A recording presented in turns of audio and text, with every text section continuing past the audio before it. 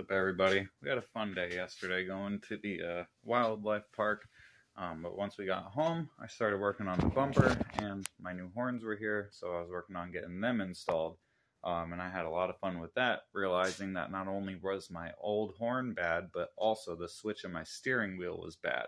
So I'm going to show you guys what I had to do to temporarily rig up a horn, so that way I'm not revving my engine and screaming out the window at people to go when the light turns green. Alright, so my horn itself quit working, so I got these big old cool looking neo-chrome looking horns, and I got it all wired up and everything just to find out that the switch in the steering wheel wasn't working. So got the steering wheel all apart. I was having all kinds of fun yesterday. My plan was to grab a little switch I could flush mount, and I was gonna put it in a little panel right there, because you can see I tore everything apart. Tried to figure out if I could clean or fix whatever the problem was in here. That wasn't happening. So what I ended up having to do was I had to grab a little switch from the auto parts store, which I was going to grab a nice little small switch or button that I could flush mount on a panel in here. But the one that I grabbed, the guy at the store said would not work.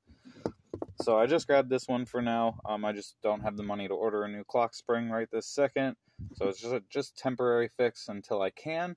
I know a lot of people are probably going to scream at the phone when they're watching this, but I'd rather have a horn than not have a horn, because it's just infuriating when people won't go when the light's green, or when they're about to sideswipe you going down the highway. So figured I'd rather be safe than sorry. Things didn't quite pan out how I'd hoped yesterday, but we do have a working horn again, so I'm extremely happy about that.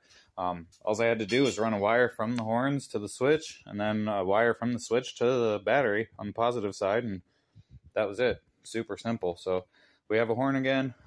Super excited.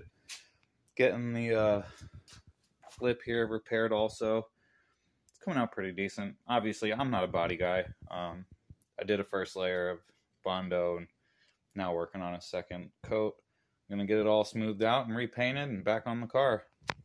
So if your horn quit working and you need to rig something up just to be safe, just to have a horn, you just need to ground the horn, which it's got a nut on the back. You can run the ground wire to, and then bolt it to your chassis.